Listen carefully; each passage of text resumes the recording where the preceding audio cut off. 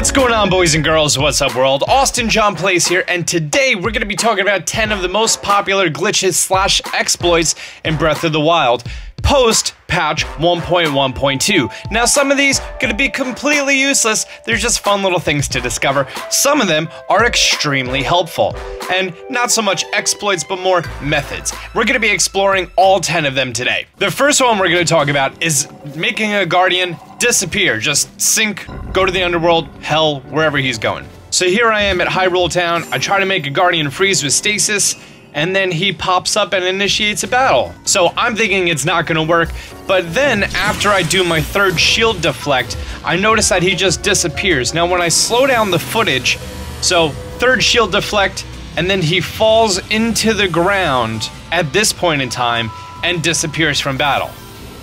That's it, gone, bye. Which then he still continues to have the music as if he is dying and just exploding into parts like always.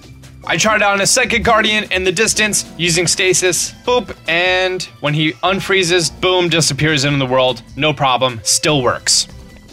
Number 2 is going to be a fun little clip of water that doesn't have any water, and it's right here next to Lake Floria. You can still jump in the water and stand there, still works. Number 2, still good. In number 3, at the Miro Shaz Shrine, which is the tempered power, it's going to open up this little pathway, and if you fall at the exact part right here, boop, you can clip into the wall and fall forever. And yes, I can confirm that that glitch is still a glitch. Number 3, still works. Number 4 is going to be the run whistle. And if you're not familiar with this, this is when you press down to call your horse while you're running.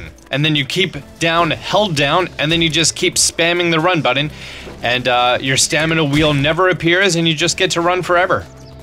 So yes, that one still works. Number 5, which is a fun little one, and kind of took a long time for me to figure out how to actually do it, which is the new sailing method.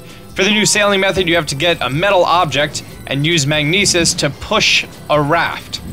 I tried it a whole bunch of times. Took me about 20 minutes to actually get it up and running, but then once you get it up and running, boom, you are flying.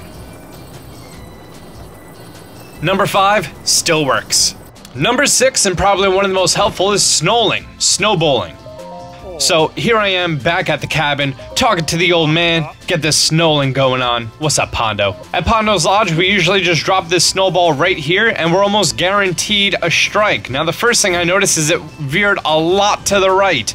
And I thought to myself, you know what, Austin? It's been a minute since you did some snowing. Maybe you need to come out of retirement. You need to work on life a little bit. All right, great.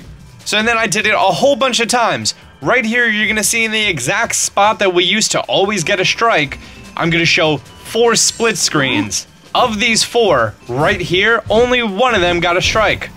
The rest of them, no. In fact, the rest of them were nowhere near close, just nothing. So apparently now, it takes luck and getting this exact spot right there. Boom. Great. Maximum fairies that you can hold. So this one I covered, and this is basically taking fairies out of your inventory so that only 2 fairies are in your inventory, and then those 5 fairies you're holding, you just put them back in your inventory. We're gonna make our way to a great fairy fountain, and once here, I'm gonna first drop a fairy because I have too many. Bye-bye, fairy.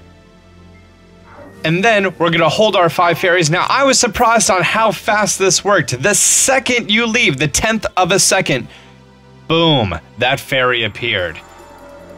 It used to be like, maybe like a 2-second delay, so if anything, the patch made this one more effective. So number 7, fairy farming, still works. Number 8, time for dragon farming. So I made my way to my favorite lake to go talk to my thunder buddy. That's what I named the electric dragon. He's my thunder buddy. That's also what I named Zapdos, and Raikou, and Raichu.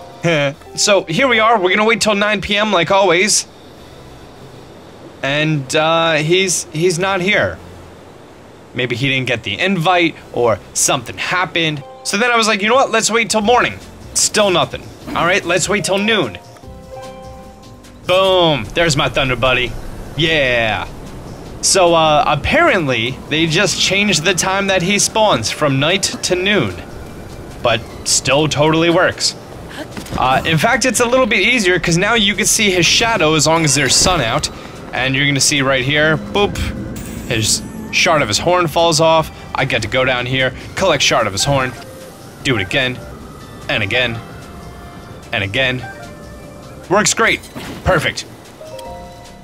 Number 8 still works. Number 9 that we're going to be talking about is scanning amiibos that aren't officially released. Now, if anything, this one I thought would not have anything done to it because they just announced the 3 new amiibos. So let's check it out. I scanned one of my amiibos that isn't released yet. It's a spoofed amiibo. And inside of my chest, yes, I can confirm that that is definitely a thing that you're supposed to get. And finally, number 10, and quite possibly one of the, I think, most important ones, is your star fragment hunting. So for star fragment hunting, of course, make your way to the top of Dueling Peaks, wait till day, wait till night, boom, star fragment fell. Let's teleport over, get our star fragment, no problem. What about star fragments during Lord of the Mountain? There's Lord of the Mountain, there's our star fragment, boom, let's go get it. Alright, let's do another one. Now, star fragment fell, and this one is actually going to fall into a body of water.